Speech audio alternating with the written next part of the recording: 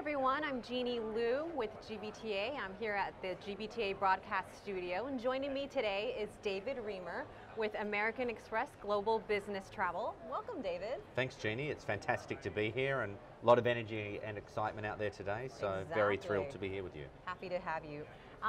Tell us a little bit about kind of describe for us who is the modern business traveler today. What do they look like and what kind of impact do they have on the industry? Well, the modern business traveler is changing to what we're traditionally used to. If you have a look at the greatest traveling population that we have and we'll really be heading into over the next 10 years is the millennial generation. So this is the generation that grew up with a smartphone in their hand and they're a little different to what we're traditionally used to. So this generation wants everything at their fingertips. They want the broadest array of content, and they also like to travel a little bit differently.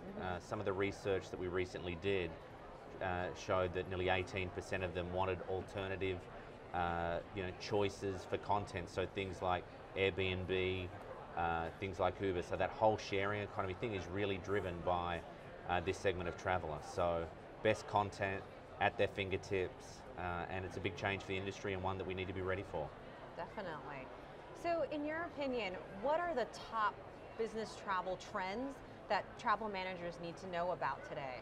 Yeah, I think there's certainly a number of interesting trends out there right now. I think the research that we're releasing with GBTA certainly has some of that in there, and I think for me, this concept of combining a business trip with a leisure trip is continuing to grow. So 25% of people said that that's what they want to do. They want to have a business trip and tack on that leisure trip with it.